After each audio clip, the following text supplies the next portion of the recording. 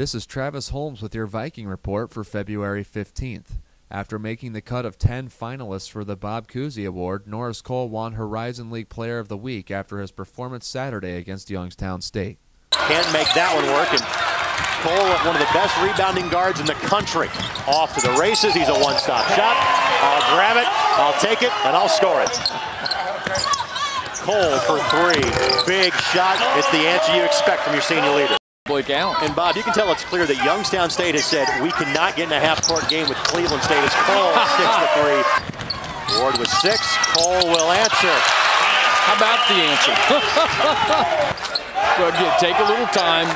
You know, you get in the shot clock, find number 30 and let him make a decision. And I like it. 36. Yep. His career high is 38. This has got to go up quickly. Shot clock is dwindling down. Guess who is open? And he missed it, but he got the tip back, rebound, and score. Tie his career high with 38 for Norris Cole. The primary reason for the standing O and the applause go to Norris Cole. 41 points for Norris Cole, 19 rebounds, and 9 assists. And simply put, this young man has had one of the best games in this program's history.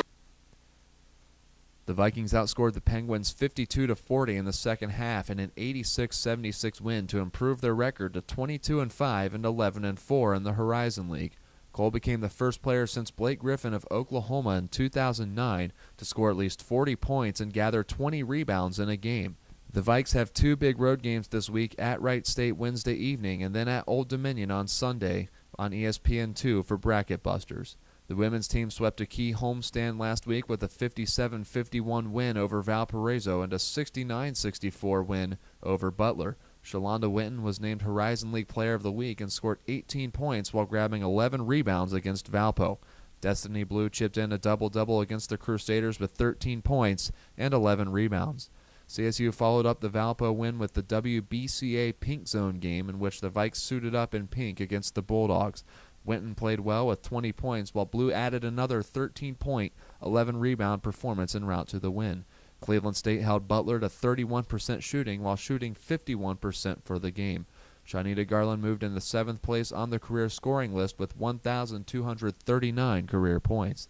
The Vikings are now 14-10 and 7-6 in the Horizon League and hit the road to take on Wright State and Detroit this week.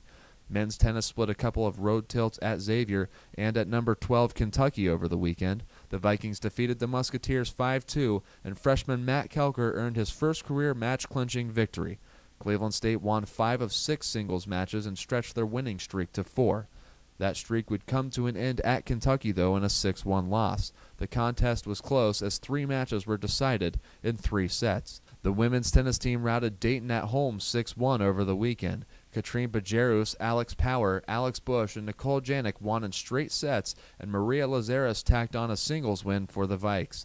The women traveled to Michigan State Saturday and Indiana on Sunday. The softball team opened its season in Texas at the Best Western Marina Grand Invitational last week, winning 2 of 5 games.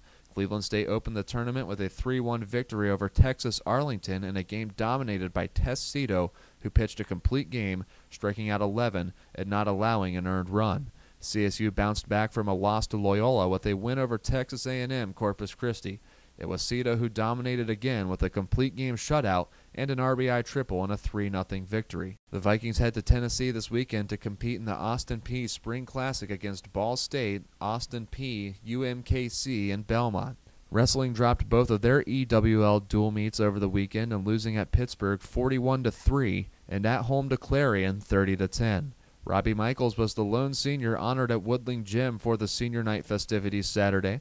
Cleveland State wraps up its regular season Saturday at West Virginia in a dual meet with the Mountaineers. Men's golf was in action in Tampa at the match play and defeated DePaul while dropping bouts with UConn, South Florida, and Charleston Southern. Drew Davison excelled with a 3-1 match play record. Cleveland State competes next at the Don Benbow Classic in Jacksonville March 14th and 15th. And the baseball team opens up its 2011 campaign on the road for a 3-game series at Longwood this weekend. This is Travis Holmes with your Viking Report for February 15th, and for more Cleveland State news and highlights, visit CSUVikings.com.